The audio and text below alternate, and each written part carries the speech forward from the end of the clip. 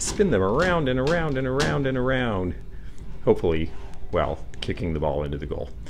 But there isn't a ball here or anyone to play with, so it'll be fun when things are over and we can all hang out again.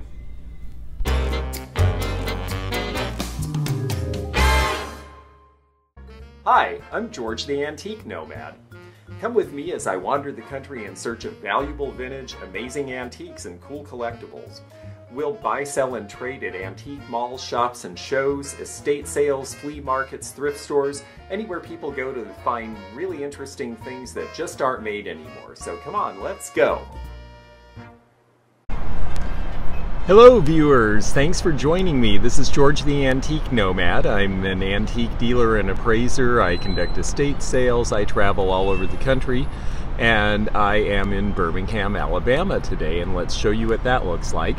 So this is Birmingham. This is Alabama's largest city. Civil rights movement, historic sites related to that here. But today I'm here to show you an antique mall I discovered 3 years ago called Hanna Antiques Mall.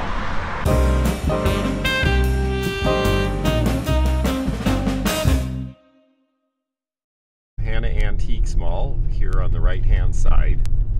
So here I am. Like I said, I've only been here once, and they had good quality merchandise. There were some other stores in town that were neat too, but this one had enough that I think it might fill an entire video. So let's go see what they've got. So I'm not sure what kind of a building this was originally, but it has a bunch of different rooms divided up into dealer spaces, so we should see a pretty good variety of things. Antiquing in Alabama is often a little more to the traditional side, so I'll be curious to see what the variety is at this point. I'm going to go in this room here. They're having a 20% off sale, and they have these really splendid crystal candelabra. This pair looks like a set that would date from the 1940s or 50s. I can imagine them on Liberace's piano. They're quite spectacular, and they are priced at $550. I'm used to seeing a lot of Irish pine in stores in the Northwest, but this piece is French. You can tell with the detailing it's more of a provincial or country style. And I would say from the way it's made that it's probably a 20th century piece. Big spacious room for display or storage, blanket storage. Quilt collectors like these types of pieces. Speaking of quilts, here's an interesting variation. You have a very definite pattern with the triangles made up of whatever scraps or remnants they had. This was a way to use up a lot of extra scrap fabric. And looking at the type of fabric and prints used, I would say that this piece probably dates from the 1920s. Okay, it's priced at $175. I have to say that's kind of an old school price. I do like the piece though. I think this door is pretty. I like the old stained glass. They say it dates to 1909. You know, architectural pieces, if you want something unique for a house you're restoring or to make a new house more interesting and individual, antique stores are a great place to look for this sort of thing. It's priced at $325. Getting a custom door made with that sort of stained glass in it would cost you double that. Here's a pair of Fenton Snowcrest vases in the emerald color. These were done in the 1950s. There were pieces done with the milk glass with the green edge, which are called emerald crest, but this is Snowcrest because the white is the edging. They're priced at $62 each. Also on the architectural bent, these old doorknob sets are something that are very useful to people who are redoing houses. These are only priced at $20 a set. That's actually low compared to what I was seeing at the shows in Florida. And then we've got just the door knobs at $15 for the set. I remember on the show Bewitched, Aunt Clara, the one who never could quite remember everything, collected doorknobs. That was one of her things on the show. And yes, there are indeed doorknob collectors. We're going to walk into this next room here. We have a nice old padded tufted bench or pew. Unusual to see that upholstery. This little piece has a Bombay aspect to it because of the curvature on the top there that you can see with the reflection. Cute little size, and we're going to open it up and see some fittings, I think. Oh yes, there we go. French inlaid secretary desk asking $425 for the ladies' writing desk, and that seems like an appropriate price. Here's something I've never seen in person. I've heard that foosball was a lot older than we think of in this country because it really only became a thing here in the 1970s, but here is a French foosball set. Modèle déposé, meaning it was made in France, and you would have paid 10 francs to play this. This probably dates before the Second World War, so the idea that there's many of these left is hard to fathom. I suspect that there's very few of these. This one is priced at $3,750. Again, it may seem like a lot, but it's got everything. Even the original ashtrays are still in it, because this would have been a time when you would have smoked while playing games. And of course the thing to do with these would be to spin them around and around and around and around. Hopefully, well, kicking the ball into the goal. But there isn't a ball here or anyone to play with, so it'll be fun when things are over and we can all hang out again. Here's a different kind of china we don't see very often. This is Dickens ware. These are all pieces inspired by Charles Dickens stories. And so we have, for example, Mr. Bumble and Mrs. Carney taking tea together. The neat thing about these pieces is that they do have the traditional finial, which would always have been some sort of vegetable. And here you can see again inside you have Mrs. Bumble again. The fact that they decorated the bottom means these were premium pieces when they were new. And it's got illustrations from Dickens, and Adams is the company. They did a lot of white on blue applied slip like Jasper ware, but they also did a lot of these scenic patterns. They did a lot of scenic souvenir pieces from around the world as well. They're all going to date to about 1910, and I think that the price is actually very good. $30 for the covered vegetable seems inexpensive. I'm going to have to look this up. Here's a scarcity. Alabama is football crazy, and Birmingham has a couple of times had teams in leagues other than the NFL. And this one is from the World League of Football. This is the Birmingham Fire. We don't see a lot of pennants from old defunct sports leagues because they typically didn't get as much attendance, and so there isn't a lot of the regalia left. So nice to see some enamel bread boxes that are actually real. If you look at these, they are the heavier gauge metal. You can see in the way it rolls, and you can tell by the lettering here. They also have normal wear, some chipping, a little bit of rust along the bottom, like a bread box that's 100 years old should have. And these are priced at around $145 each, which is why I guess we see reproductions. But you sure can tell the difference in quality when you get up to close to an original. This is a nice tramp art box. You can see with the fabric and the inlays, and they got some brass mounts. Tramp art is called this because it largely was made by people using leftovers, and a lot of times it was actually sold by people who were going town to town trying to make a living making things out of anything they could get, especially in the Depression era, although a lot of this stuff starts really around the early 1900s. Ooh, look at the crazy shade on this guy. It's supposed to have prisms hanging under, but that would be easy enough to get, and it's cherubs on the bottom, so it's basically a 60s California Hollywood Regency style lamp, but I love that shade. It's priced at $100, not a bad price really. Here's a case full of original vintage shoes, accessories, purses, all made of natural skins of various sorts. These round patterns here are ostrich, and then you have a pair of shoes. And these are all 1940s. You can tell by the little bit of an open toe and the big chunky look to them and the high heels. This would be so cool to have at a Florida show. It's priced at $175, which is about the top end of what they go for, so it's going to have to stay here. But it is an alligator sprinkler head. It's going to be 1950s cast iron. It's heavy as can be, and what a great form. And then this would spin and shoot water out all over the place. Very cool. I like this piece a lot.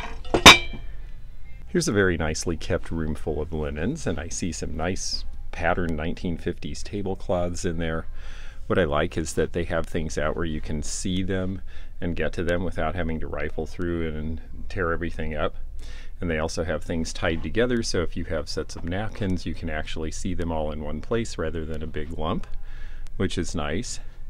And then, I think this is so smart, they have all sorts of wonderful children's christening dresses and clothing. Party dresses like this one that looks like something that would have been done in the probably 50s or 60s looking at that pattern, but they're all hung where you can really get to them easily. They're all laundered and pressed. It's really nice to see this type of effort being put into linen so that they stay nice and are really shoppable. And there's one in here that looks kind of cute that I wanted to get to. And there it is. No, you can't go to school with Mary and her little lamb, and the lamb has to stay home. Little Hannibal is not a book I've seen before, but that's a great image on the front. Looks like 1940 approximately. Magic Dots for Little Tots, that's going to date to about 1915 or 20. That's by Milton Bradley. This dealer I'm going to pull back and you'll see they have a lot of fun childhood items. They've got tin dishes. They've got this Mark's Honeymoon Express train that runs around on its little track. They've got these wind-up metal horses from Japan from the 1950s. And several pieces of Steiff over here. The little tiger is a good example. And that one is priced at about $1.25. They have smaller pieces in the $40 range. I wanted to show this paperweight because this is Gentile glass and it has a very distinctive mark. It looks like Murano, but it's actually made in the United States. And here's the ship with the G on it. That's what tells you that it is Gentile glass, and Gentile is one of a number of 1980s and 90s era glass blowers, along with Joe St. Clair and others who did paperweights and the like. This is priced about $20, which is a good price for these. They cost far more than that when they were new, and they're really good quality. So it's an area that people are starting to pick up in thrift stores for resale.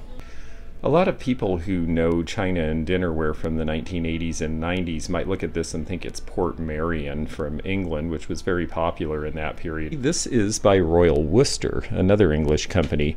Royal Worcester actually had been in business since the 1700s. You can see their mark there.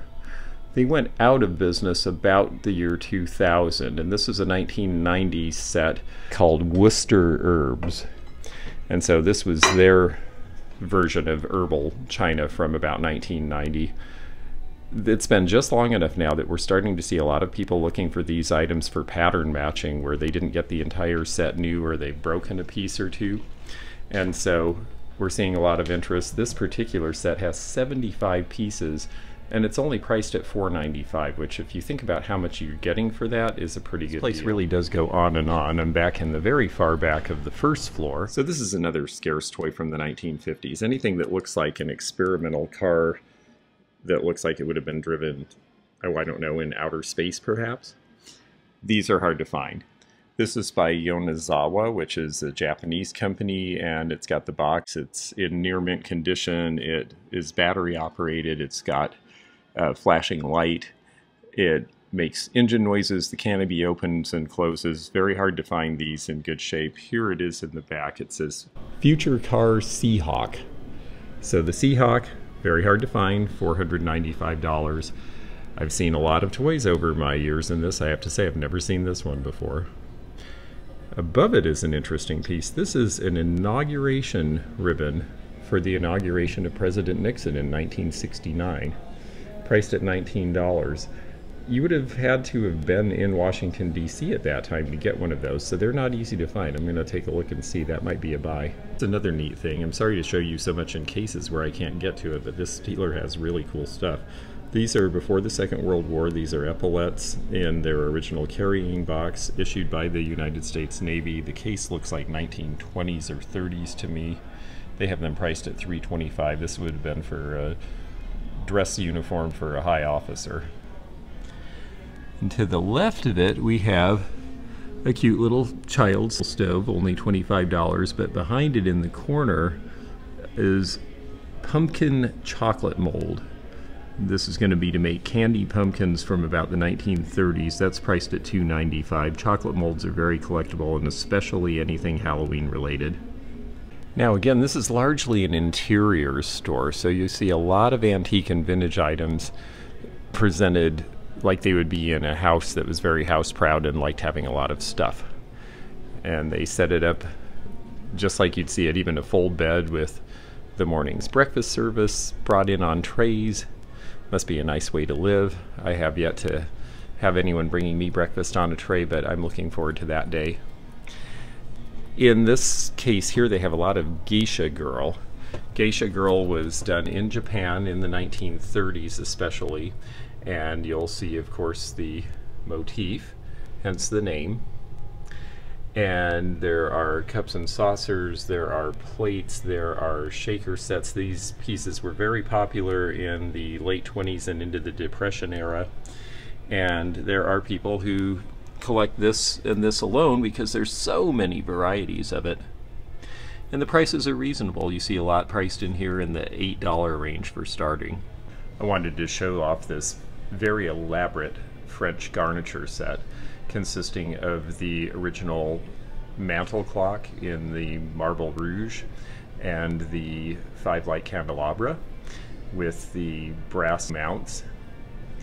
And this is going to be a 19th century set, probably sometime around the 1870s.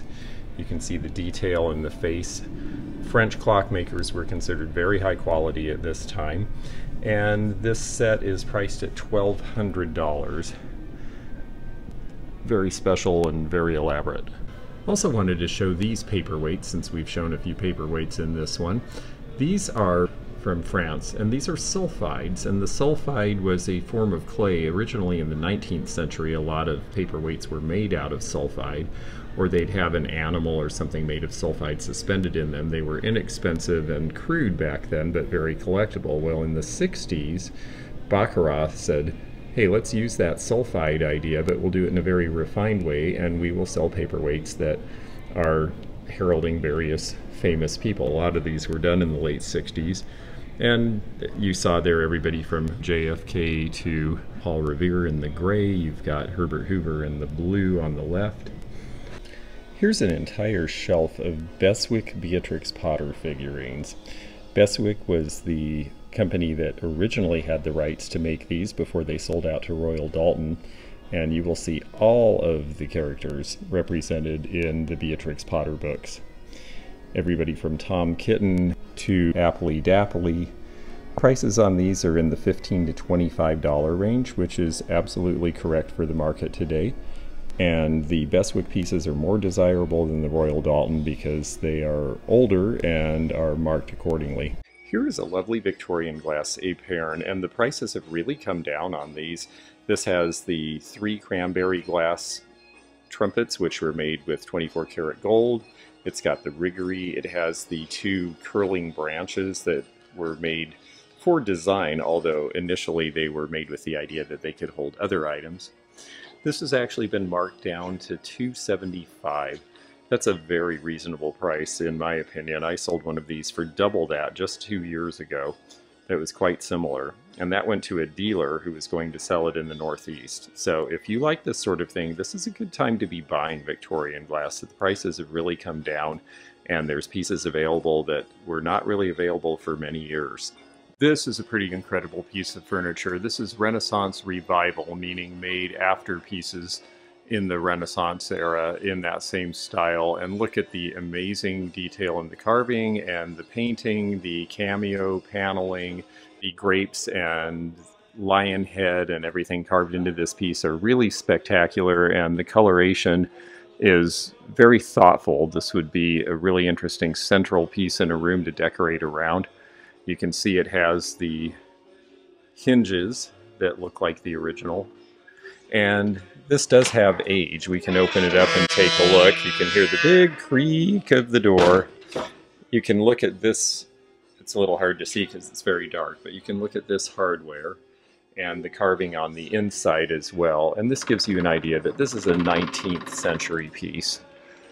Now, part of the interest in traditional, and you'll see a lot of French furniture, Alabama was controlled by the French for a period of time, and there is French heritage here. This is an ebonized 19th century black console made in France. Unusual form with lots of shelves, sort of like an etagere, but a little more sturdy.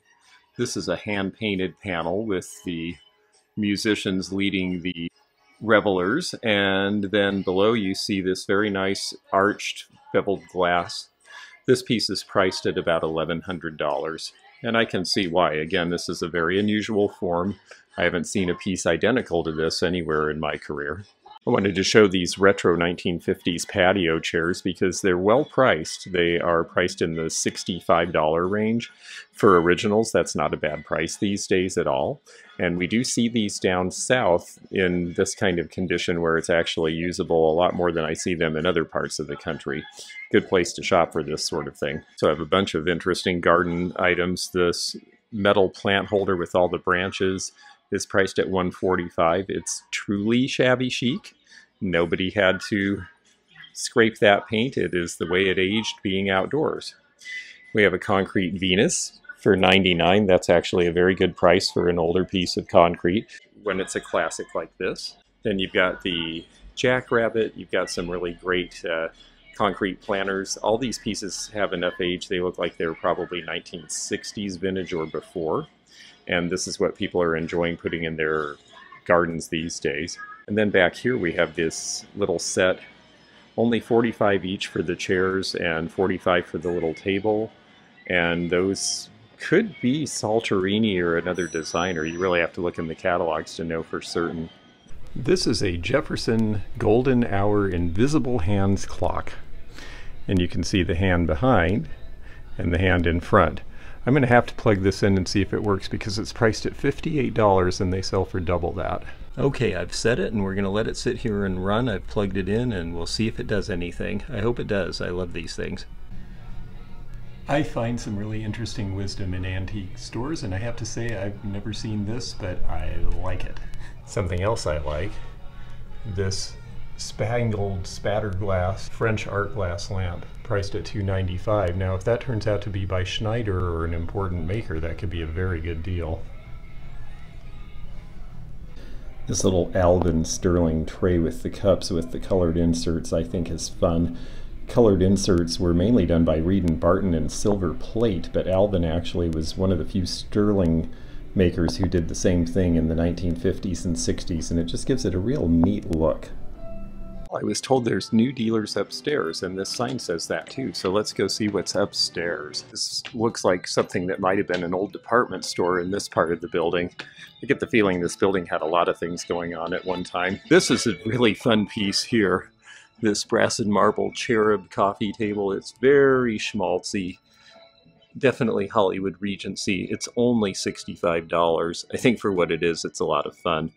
If I had room in the truck, I would get it right now. So Samsonite is from Denver, Colorado originally, done by the Schwader brothers.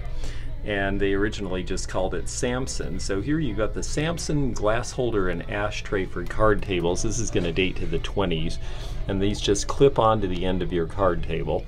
They're priced at $29 now, and the reason is that people who have the old Samsonite card tables, the antique ones, and a lot of them have patterns or interesting things on them, so people do collect them. They want these things as accessories. Here's a neat piece that you don't encounter very often that I want to show you. This is a Wooton desk. Wooton desks were made in Indianapolis by the Wooton Company. These are 1880s primarily. And the thing that was special about them is that they folded up into a solid piece of furniture. A lot of these were used as station masters' desks at railroad stations, for example. So now you see with the secretary flipped up so that that's solid. These are the supports, the iron supports that came out.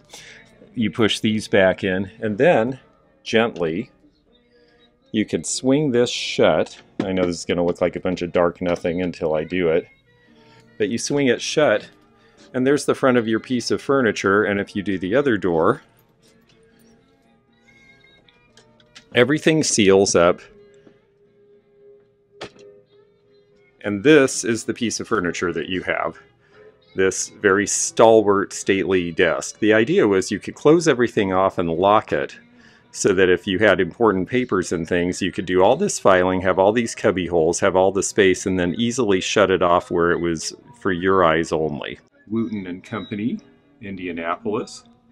And the patent date on that, I believe, says 1874 4. So these are very desirable, very collectible, and very expensive. There are not many of them left in existence. I believe this one is priced over $10,000.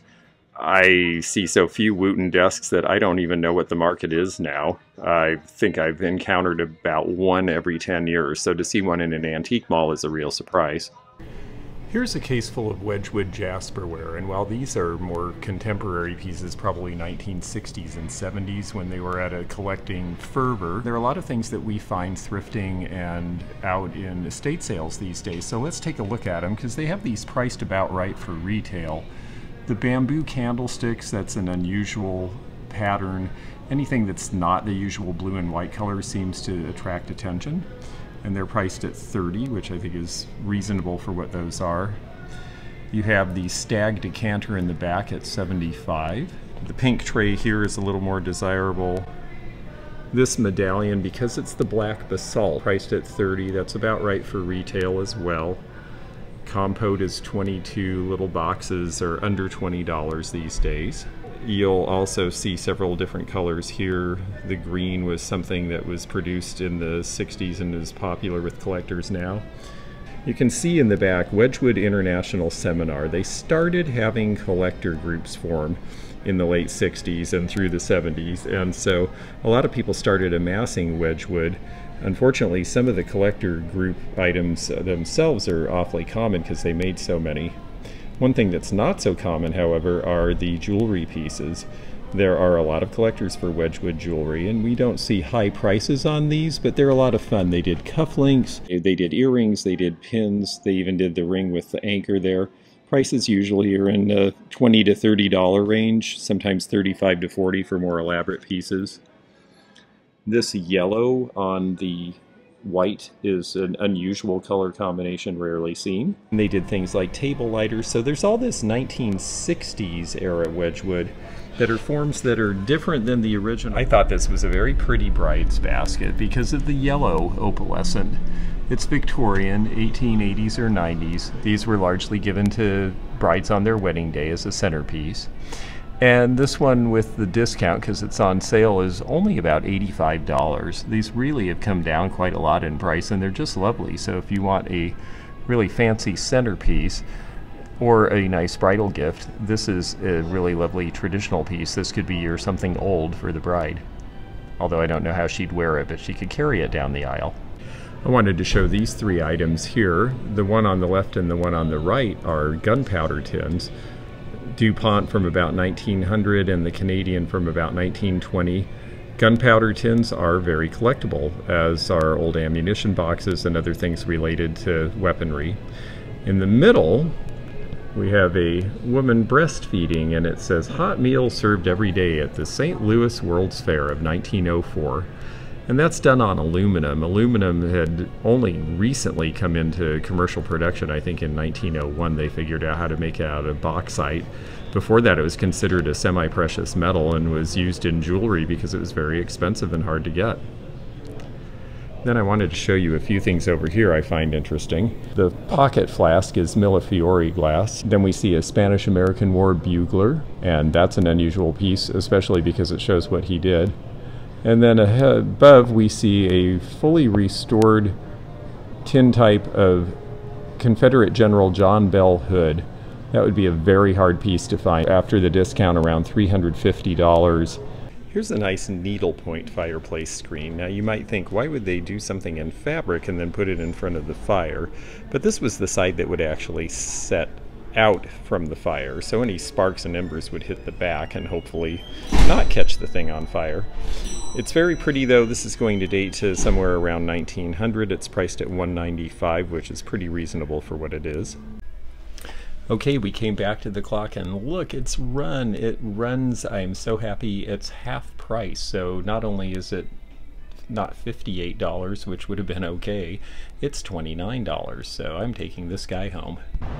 Well, Hannah's proved to be fun again. I got this really great golden hours clock. I got a little Whiting and Davis mesh purse, a John Wayne bronze medallion, and a little wing set that says Junior Astronaut with the space shuttle on it. So fun little finds, and I'm very glad I stopped in Birmingham. Well, I found a coronation plate with my name on it, King George.